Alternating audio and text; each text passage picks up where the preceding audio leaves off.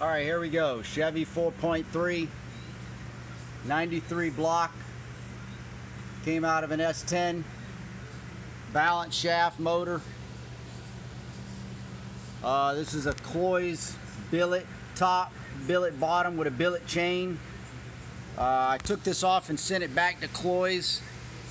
This thing had almost 3/8 of an inch of play in this chain right out of the box. I thought so, it was way, I couldn't even believe it was that extreme. But you can see now,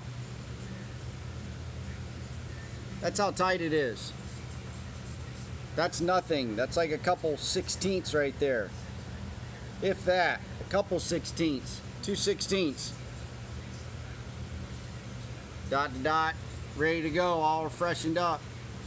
A lot of people have questions about how much slack is supposed to be in a timing chain. That's awesome to see that. Some chains are so tight you think they're gonna break putting them on. That's not good. But this thing was unbelievable how much slot was in it. But there you go.